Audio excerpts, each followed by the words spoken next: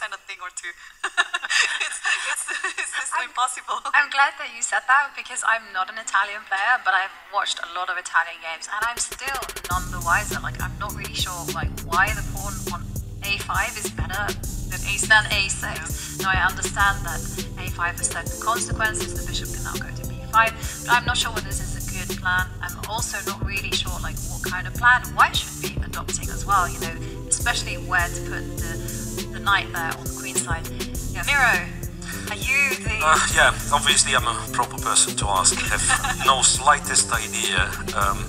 Well, from my experience discussing this position with some top players, they are not that far off from Arnold Grishuk, who understands chess quite a bit, that if you chose to play with a5 and you are stopping b4, then you can play bishop e6 and take with the pawn. If you double your pawns, you go bishop e6, and at the same time you let white grab the space on the queen side, this is considered to be not very good. But once again, there, not very good. It's, you know, some pawns difference in evaluation, which for us mortals, I believe, doesn't really change much. So I believe white, what white does usually is all the same. So hide the bishop, bishop e3, bishop c2. That's what he started. Bishop goes to c2. Knight will go to d2, f1, g3, and eventually he tries to play d4. So that's pretty much where my knowledge stops. I know one little rule as well, that white tends to be better in these type of positions because their light square bishop, even when tucked away, after the central expansion, will be better than black's bishop. So there's also that small piece of knowledge, but as to which piece configuration white should be going for, I'm not really sure. You know, the traditional way for me is always knight d2, knight to f1, and then knight will go to g3. But these days, you know, I've also seen bishop g5 be a very trendy idea. Whether it's valid in this particular position, I don't know. But bishop e6 is coming, so Grishuk's advice was spot on. Bishop e6. So after this bishop e6, now it's a question for the bishop on b3, right? I think when you moved it...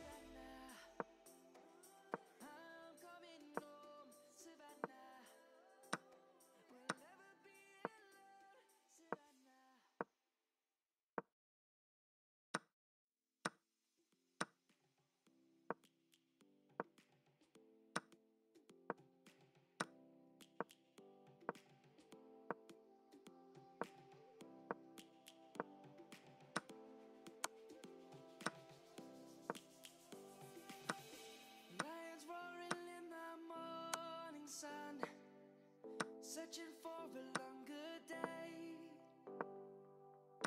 People feeling like the light has just come.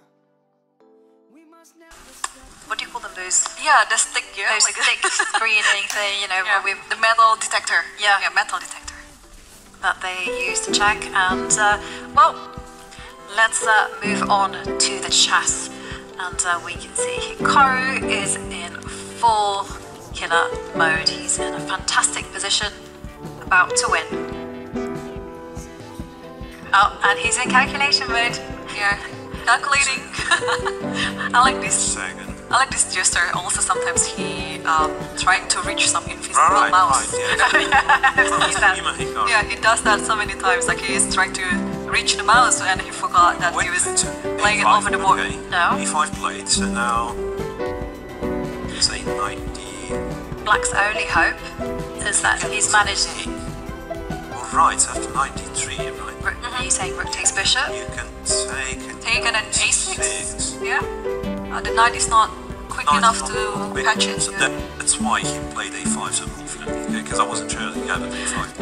Once you see that Hikaru is doing this mirror, yeah, you could be quite certain about it. There's no miscalculation going on. No, Hikaru is a great calculator, and yeah, great spot there from So what do we Hikaru's. have? But maybe Black can play bishop to c4. Now? Not immediately. Not immediately, Obi. That means the game's over, right? I used up so much of my energy yesterday finding the best moves. Now I've gone the reverse. I'm going back here and I'm showing why I'm an international master. Just inconsistent. Okay, the move the king.